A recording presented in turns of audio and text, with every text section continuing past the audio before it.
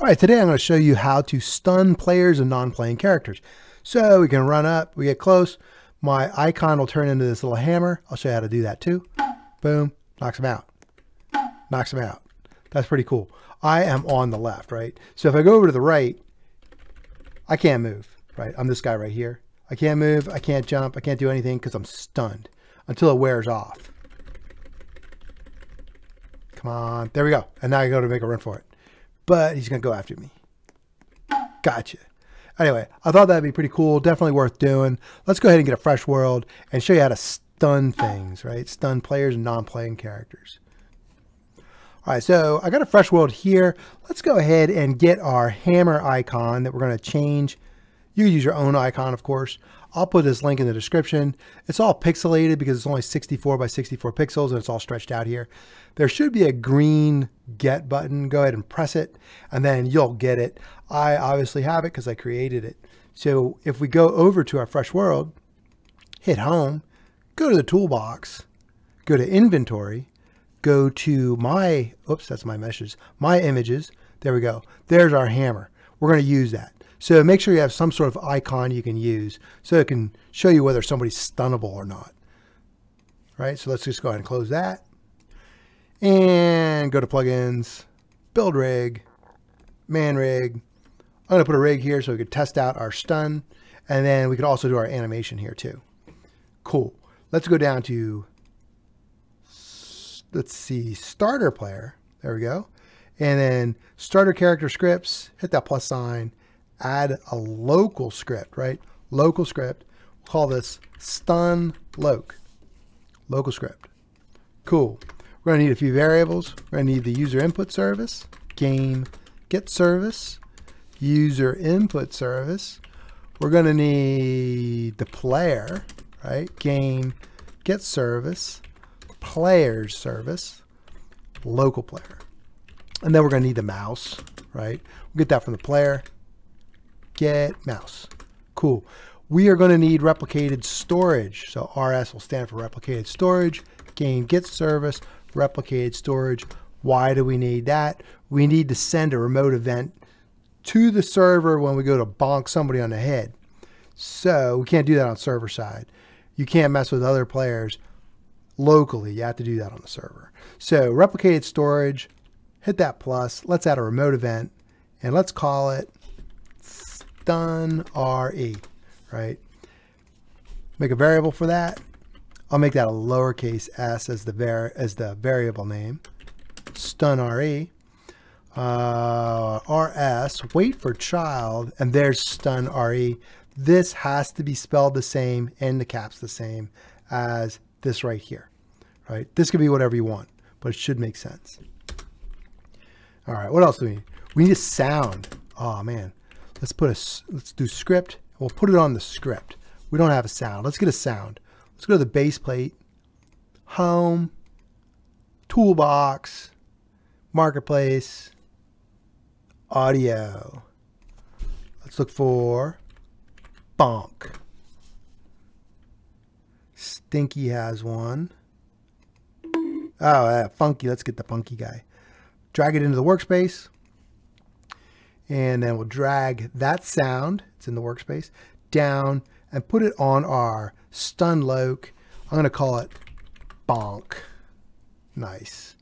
So go to stun loc and then for that wait for child, write bonk. So we got our bonk sound. Nice. And now we'll have this stunnable. I don't know if I spelled that right. Seems like there's too many N's. Anyway, the stunnable flag, as long as it's consistent, you can call it whatever you want. As long as you're consistent. That's going to do some checks to see whether they're stunnable or not. I used to have a lot more checks in here, but the video got too long. So let's get the user input service. Input began, connect to this anonymous function. I'm just going to pass in input. You get two, you get input and you get the game processed flag, but we'll just use input.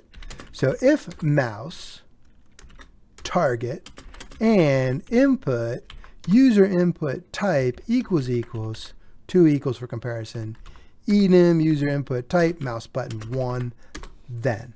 Let's put this on a separate line just so that you can see it. You can leave it on the same line, but just so that you can see it for the video. All right, now let's get the item, right? So there's that mouse.target. What is that target? Let's check to see if there is a parent associated with that. Sometimes when things are disappearing in the workspace, the parent disappears before the item, like especially when people die.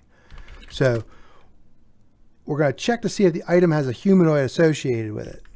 We're going to call it ehum for enemy hum if we find it. Equals item dot parent. That's why we check for the parent. Find first child humanoid, right? If the ehum exists, then what should we do? Let's do an ehum and stunnable. All right. Let's play the sound. And then let's fire our stun RE to the server, and we'll do our stun stuff on the server, right? But this will play the sound locally for us. And then I'm going to make our icon change and stuff too, right? And we got to check to see if we're hovering over something that's stunnable for the icon to change. So I just copied this, right? I copied that code. I pasted it here so I don't have to redo a lot of stuff. So input changed. I'm going to change that to input changed. This looks good. I don't need this and clause. Just going to be hovering. And then this looks good. This looks good. Here, I want to get the humanoid root part. Humanoid root part. Because I want to, oops, HRP. Enemy humanoid root part. Because I want to check for distances. Right? So let's go ahead and make that humanoid root part. Cool. And that's HRP for humanoid root part. We don't need the stunnable. Right? But we can get rid of this. We need to check the distance, dist, right? So ehrp dot position minus hrp dot position magnitude. All right, so the magnitude, do we not have an HRP? We don't. This is for us, right? We have an enemy HRP, but we don't have our HRP. Let's go ahead and fix that. Let's do that up at the top, right? So yeah, we can do it here. We'll say local char. We do have a player. Oh, that's why I got the player too for the HRP. Get the character or player dot character added wait in case the character is not quite ready. So this is an event that'll fire, and we're going to wait for that event to fire to make sure that the character is there if it's not here already. Cool. Now we need to get that HRP, right? HRP char wait for child humanoid root part. There. That's us. That's our humanoid root part. This is our enemy. Now we're good. All right, so the one check we're going to do is like just to see how close we are. We're going to check to see if the HRP is there, and then we'll get the distance. We'll say if distance is less than 8, then we're going to make sure it's stunnable. We're going to set this to stunnable. Right, stunnable equals true. And then let's change our mouse icon right here. Let's see, we want to RBX. Let me move that. RBX asset ID. It's going to be that hammer. Make sure we got that right. RBX asset ID colon / /. Let's go ahead and take a look. Let's go to the toolbox. And we got to go to inventory. My images. There's that hammer. Right click. Copy asset ID. Paste that. Make sure we got it right. I do a Control V to paste. Boom. Let's get rid of this. That way we can see everything. All right. Now the problem is this is going to turn everything true. Once it turns to true once, it's never going to turn back. And then we're not going to be able to turn our hammer back unless we go ahead, copy this. Whenever we start that input change, let's just go ahead and make stunnable false. Right now, we're going to change this back to the system mouse icon. Get rid of the ID. System mouse is a little bit different, right? That's what system cursor / arrow. That's the default, right? So we'll make sure it's default, and then we can change it if we get this condition. Cool. Let's try this out. So we should just have the hammer change, and we should have the bonk. We don't have the animation yet, right? So there's the little guy. Let's run up. Boom. Nice. Nice. That's working. All right. Now let's go to our server side. Yeah, let's make the animation first. Then we'll do it on the server side, right? So we got our little guy here. Let's go to plugins, animation editor. All right. Click on him. Let's call it like stun. Cool. Now let's change the animation priority. If we go to these three dots, set animation priority. Oh man, check this out. I hate when they do this. Roblox did a ninja update. So now there's several action priorities. I believe this one will be fine. We just want it to be over movement and yeah, over movement, right? Boom. But we are going to freeze the movement anyway. I don't know why they did that. It's probably in this what's new that I didn't read. I probably should. Let's save it now that we have our new action priority. And yeah, that's good. Click on him. Let's make him look like he's slumped over, right? In a stun-like effect. There we go. Maybe the head. There we go. Slumped over. Gotta get that arm. Yeah, dangling arms. Dangling arms. Cool. All right, nice. He's all slumped over. You can do something with the feet and everything too, but this is a video. You gotta be kind of quick. So this is only 1 point. Make sure that you loop it, because I'm not going to do that in the code. So loop it here. Right? Now go here, save this, just in case we want to edit it. It's going to be in the dummy. It's going to be under saved, NM saves right here, stun. But we don't want to use that. We want to publish this to Roblox. Stun is fine. Submit and get this ID. See this ID? Hit that little square thingy.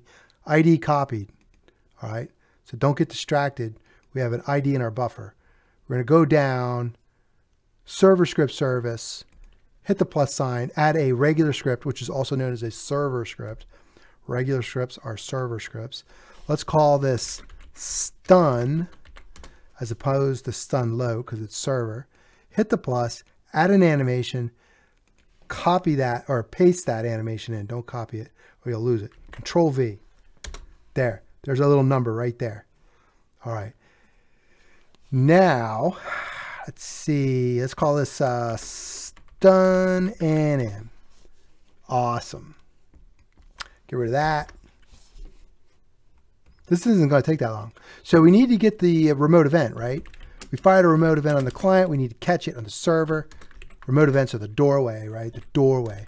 So we're going to go replicated storage. We've got to get a variable for replicated storage so we can get our remote event. What are we going to call it? Stun RE. Why not? Why call it this? Why call it something different? Replicated storage. Wait for child. Stun RE. Nice. And then we need our animation, right? Stun anim. That script. Wait for child. Stun anim. Awesome. When we catch our stun RE, we're going to do this on server event. We're going to catch that, connect it to this anonymous function. We're going to get two parameters. We're going to get the player, and we're going to get the ehum. You might remember us putting the enemy humanoid in there. You may not remember us putting the player because we did not. This comes in for free because it got sent from the client. It says, hey, it came from me. Right? Just a Roblox way of doing things. So let's do a variable called stun track. We're going to get that when we get our enemy humanoid animator load animation, and that's the stun anim. We're going to get a reference to the track that we just loaded on the humanoid, right? And that way we can play it, right? Play. Cool. So we'll get the ehum, walk speed. Whoops, I got two P's in there. Walk speed. We'll make that 0. Ehum. We have to do this use jump power. use jump power true. It's a new thing, right? Because if you make the jump power, which is what I'm going to do right here, I'm going to make the jump power 0. Jump power 0. And this is not checked if this is false. It's going to use some auto power or whatever, and it's going to mess you up, right? It used to not be like that. Messed up some of my older videos. We'll just make a 10-second wait, right? And then after 10 seconds, let's just copy this. Boom. Move that back. Make the stop. Whoops. I made it stun. Stop. There we go. Stop. Walk speed, typically 16. I'll just leave this off. I always use jump power, right? And then 50. Cool. All right, we should be good to go. Let's check this out. Let's check it out on the test server. So we'll hit test, hit start. I will pause the video because it takes a really long time for my computer to start this up. All right, here we go. Oh, there's a dummy. Let's try it on the dummy. Nice. Let's try it on the player. Oh, look at this. The hair. We got to account for the hair. The hair messes things up. Let's go ahead and do that. There's a few things that we need to check for. I definitely want to get the hair fixed. So the hair is blocking us, right? We can still click on them. The problem is hair's an accessory. So let's do an if item.name equals handle, right? We're going to have to go up 2 levels. So handle to accessory to character down to the humanoid, right? And the HRP because we're doing that check. So we're going to say ehum equals item parent find first child humanoid. Now what we can do is we could just make sure that if ehum, we don't even really need to do this, equals nil, and that's a handle. We don't need to do that. That's an extra check. That's fine. I'll leave it there. I'm going to copy this. We're going to do something similar down here, right under the humanoid root part, right? Copy, copy, copy, but this is humanoid root part. Humanoid root part. There we go. Let's see if we get the hair. Once again, hit start. All right, let's check it out. Who am I? I'm this guy. Oh yeah. Now when we hover over the hair. So backpacks too, right? Backpacks would mess us up. Hair would mess us up. But this is pretty good. I like it. I like it. I like it. I like it. Now I don't have a debounce in here, right? But if you hit him again, because the way we have it set up on the server, it's not going to keep piling up, right? Watch this. Boom. So that's that. You can play around with that if you want. Anyway, I thought this was pretty cool and definitely worth doing. Good luck with that, and I will see you in the next video.